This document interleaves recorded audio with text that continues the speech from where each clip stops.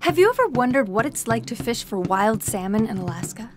When the rivers swell with millions of fish, what's it like to take part in the grand harvest? Living from the land is a deeply ingrained part of Alaskan life and has been for thousands of years. Traditions of the past live strong in the present, and we are about to get a glimpse into this enduring facet of life on the last frontier. We are invited to our friend's fish camp along the Kenai River, and we are beyond curious to see how it all works. What is the life cycle of salmon? How is salmon caught, processed, and stored? And is it true? Can you really stock the freezer for the entire year? Jump on in and experience it all with us.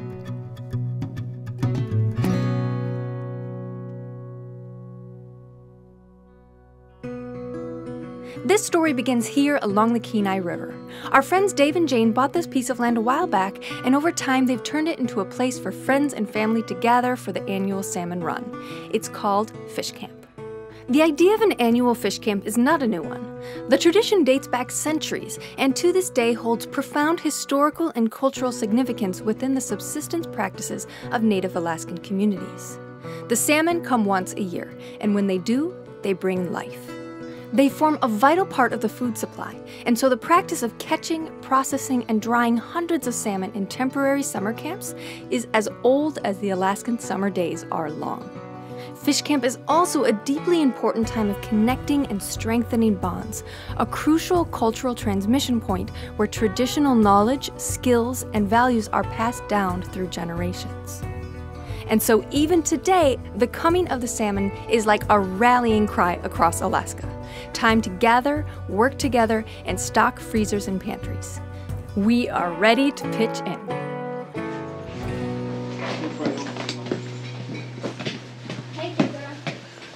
Enter the boat. Okay? That's the law, and that's good common sense. Oh, wow, look at that, Anthony. Look what you got. Oh my God. Wow. We got 3, so together we got 6. Good. Cool. Where you following you down the steps. Oh, yay.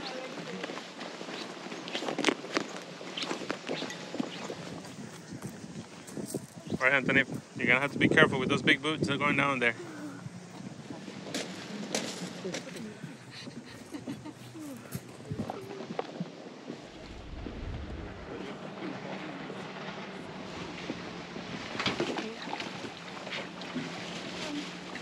Wait a second. Say the word. Let's do it. Welcome to the Kenai River. Now, when it comes to fishing in Alaska, the Kenai is royalty. The river snakes 82 miles from Kenai Lake to its mouth at Cook Inlet. It is a mecca for anglers and is known worldwide for its world-class rainbow trout, dolly varden, and salmon fishing. The largest king salmon on record was caught here, weighing in at a whopping 97 pounds. Between July and August 2023 alone, about 2.3 million sockeye and 14,000 kings will fill this river on their way to spawn in their natal streams. And what does that even mean? Well, we will dive into the life cycle of salmon in a bit, but first, let's fish. The goal today is sockeye salmon, also called reds. That's who is dominating the river right now. It's late July and they are right on time. Yeah! Woohoo! One down. One down. Alaska is home to 5 species of Pacific salmon: Chinook or kings, sockeye or reds, coho or silvers, pinks or humpies, and chum or dog salmon. On the Kenai, kings, reds, silvers, and pinks run between May and August, each with their own peak time. If you can believe it, this is actually a slow day. Yeah! Want to hang out of that?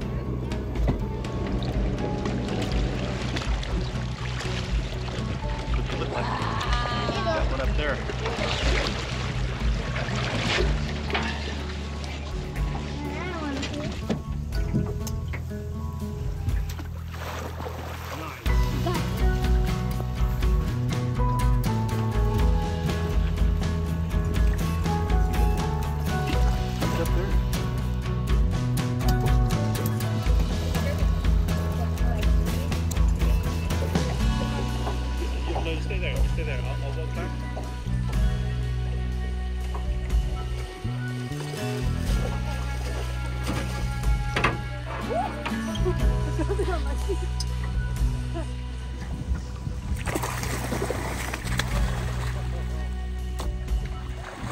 The limit for sockeye here is 3 per day per person.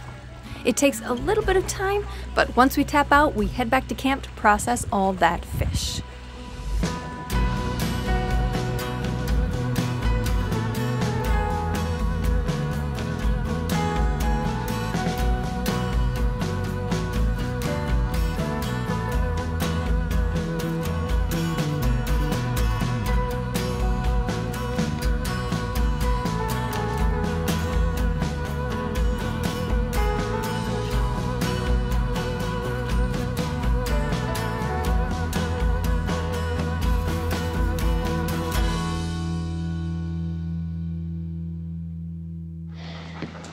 There's the haul.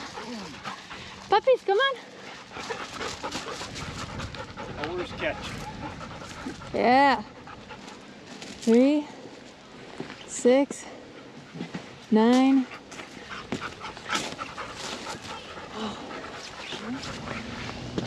Look at this. Ah. Woo! Whew, heavy. You might be surprised by how these salmon look. You're probably more used to seeing images of salmon looking more like, well, this. Well, interestingly enough, these are also sockeye salmon just 2 months later. This transformation is all part of the salmon life cycle. So while these beauties might not look so salmon-like to your eye, it's actually when they look like this that you want to catch them, because that's when the meat looks like this. No dye here. That is the true color of wild sockeye salmon, caught right after it comes in off the ocean. That rich red is a result of a diet full of krill and phytoplankton, which is high in carotenoids. These salmon just spent the last 2 to 3 years of their life in the ocean, and we caught them a short 17 miles from the mouth of the Kenai. They are still filled with the vim and vigor of life, something they need to complete the final and most arduous phase of their lives. Which brings us to the life cycle of Pacific salmon. Spoiler alert, it's really interesting. Salmon begin their lives in their natal freshwater stream. Fertilized eggs incubate and then hatch salmon in their first stage of life called alevin. Alevins remain safe in the gravel stream bed until they develop into tiny baby salmon called fry. They will live this stage of their life in freshwater until they enter the smolt stage, when their bodies adapt to live in salt water and they move out to sea. Adult salmon live in the open ocean anywhere from 1 to 7 years, depending on the species. And then something remarkable happens. Something in their biology says it's time to go home, and the salmon return. They find the exact same river where they first entered the sea, then follow the exact same pathway through the upstream tributary system until they finally reach the exact same stream where they hatched. They find their way home using scent and the Earth's magnetic field. Once home, they spawn. The female flips on her side and fans the stream bed to create a nest called a redd. She lays her eggs, her mate fertilizes them, and then she covers the nest with gravel. They repeat this process over and over until her eggs are spent, and she will guard her nest till the end. Possibly the most fascinating aspect of salmon's spawning phase is their physical transformation. When salmon enter spawning phase, they arrive on a full tank of gas, so to speak. Their flesh is rich and red, full of fat and carotenoids. But once they enter the river, they won't eat again, and every ounce of energy is given to the tireless journey upstream and to spawning. Males develop a hooked jaw and teeth thought to help them compete for a mate and fight off other males. Pinks and sockeyes develop a characteristic hump on their backs. And their color changes completely, from silver to shades of red, as carotenoids are transferred from the flesh to the skin to attract mates. All that fat is burned up in the journey and also passed to the eggs. By the very end, their flesh is weak, colorless, and flavorless. So completely do Pacific salmon give themselves to the next generation that they will never again return to sea. Not long after spawning, they waste away completely, resembling zombie fish in the end. Their bodies feed countless species of animals across the state and return vital nutrients to the rivers and to the land. So important are salmon to the food chain that they are considered a keystone species of Alaska's ecosystems.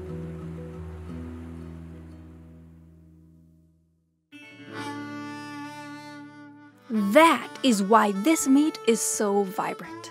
These salmon were caught less than 20 miles from the sea, long before they lose their vitality to the spawning phase. Salmon can be processed in different ways. First is the cut. It can be cut in steaks or in fillets, as the guys are doing here.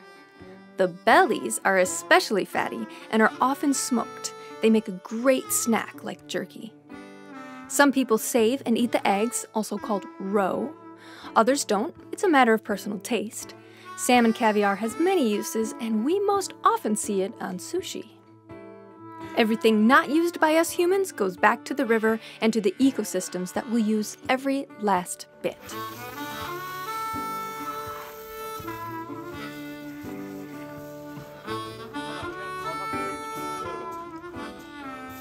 The cuts are then washed thoroughly, and it's hard not to be in awe of the sheer amount of meat yielded by one trip on the river.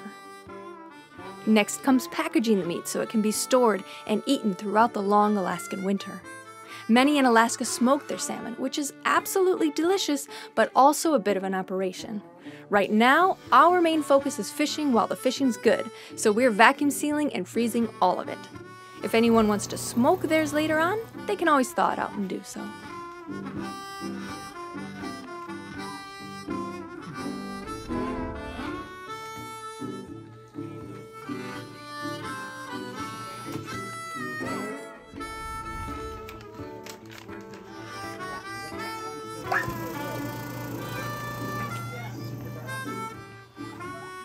It's hard to find an on-grid Alaskan household without a chest freezer or two. It's understandable when the rivers and land are so bountiful that you really can hunt, fish, and gather a large amount of your food for the entire year. I mean, look at it. By next morning, this batch will be frozen solid and anyone heading out will take their cut. Throughout the season, Dave and Jayne's place will be a revolving door of friends and family. Didn't take them long to get from the water to the freezer, huh? I could just sneak through there.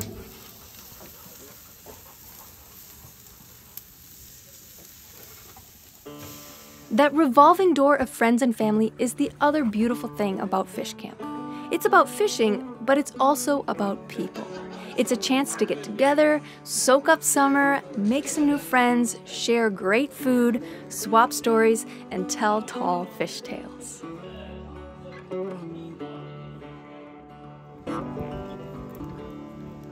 I've heard a story, I've heard it said, I've come to believe that love is a bet.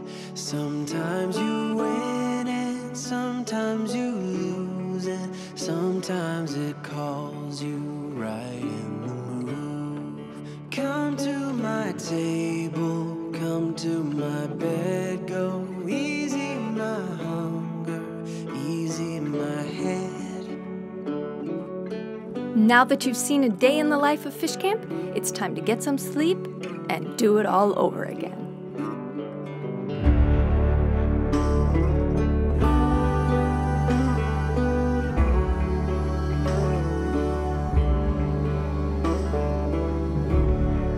Give me your pretty, give me your messy, give me your happy, give me your sad.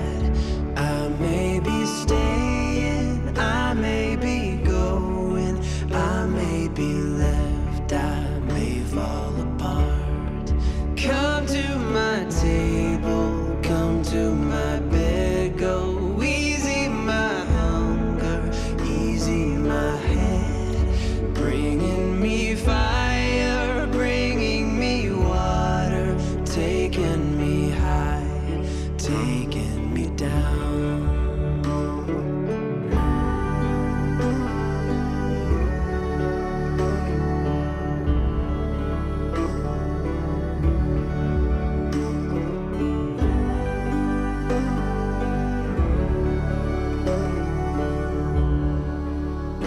It doesn't look it, but the Kenai is actually chock full of sockeye swimming upriver. In fact, about 29,000 reds will course through these waters today alone. So yeah, today is gonna be a good day.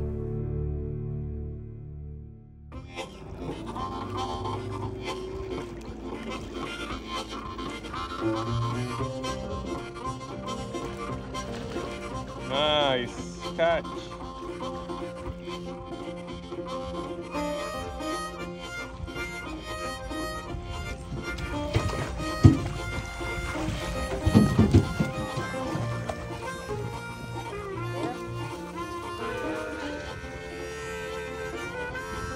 Stop worrying about that, Cora. She can. There is some Wisconsin in her. There's no Wisconsin in me yet.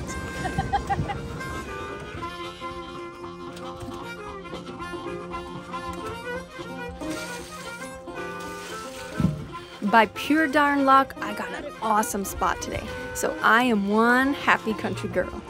We have been dreaming about sending our family salmon so they can stock their freezers, so it feels incredibly satisfying to have such a good fishing day.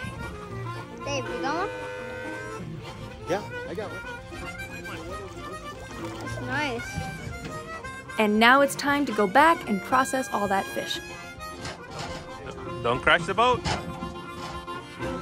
Lucky for us, our adventurous co-captain is up to the task of getting us there. Captain Anthony is driving the boat.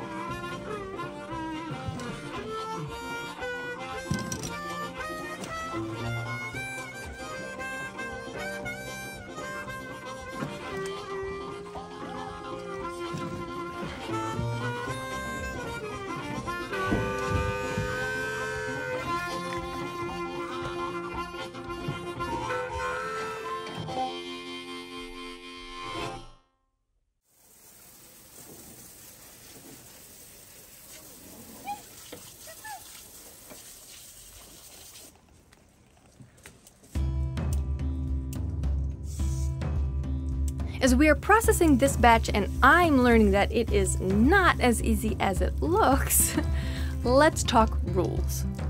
Millions and millions of salmon enter Alaska's rivers each year. The fishery is closely monitored and managed with regulations set to ensure the sustainability of each population. Rules and catch limits change by the species, by the river, even down to a particular section of the river, and catch limits can change by the day depending on currently monitored fish counts.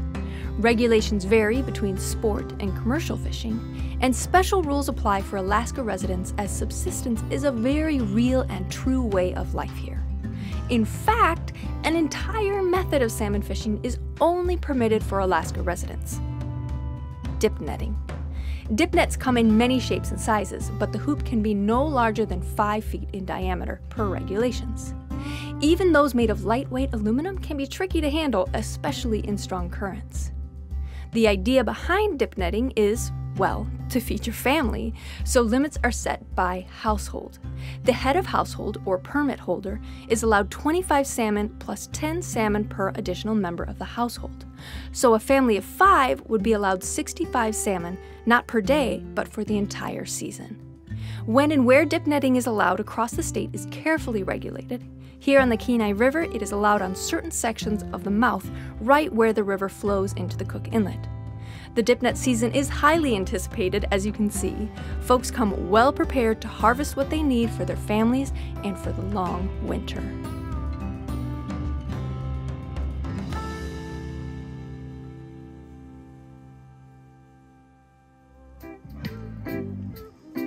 After another successful day of fishing, this crew settles in for a little more people time. Little do we know, we are all in for a very special performance.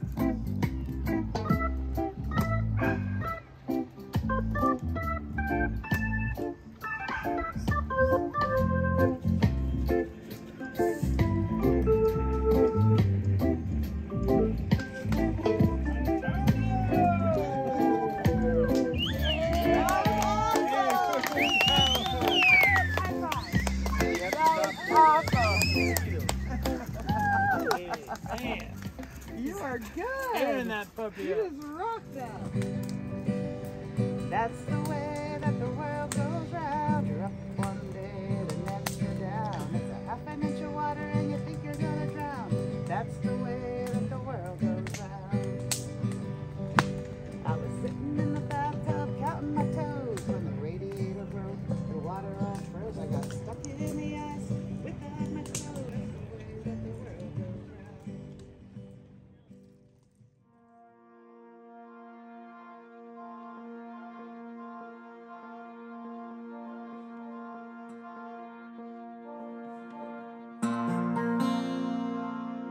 The history and culture of salmon runs deep in Alaska. It sustains diverse ecosystems, drives a significant economic industry, and holds rooted cultural significance.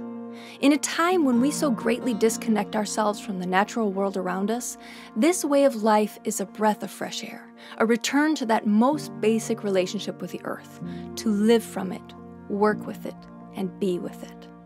The cyclical life and return of the salmon is not only fascinating to behold, it is also a connection to the past, a natural cycle that has taken place for millions of years, leading to lasting traditions within the communities that live from it.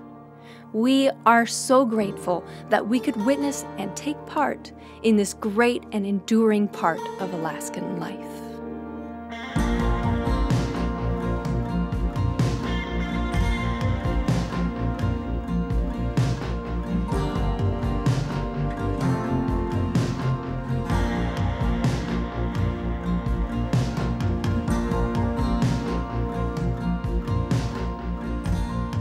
Hey guys, if you enjoyed this video, be sure to give us a like, Subscribe to our channel. send us a comment below, and for exclusive content and a behind the scenes view of the art we there at Jayne, Join us on Patreon. see you over on Patreon.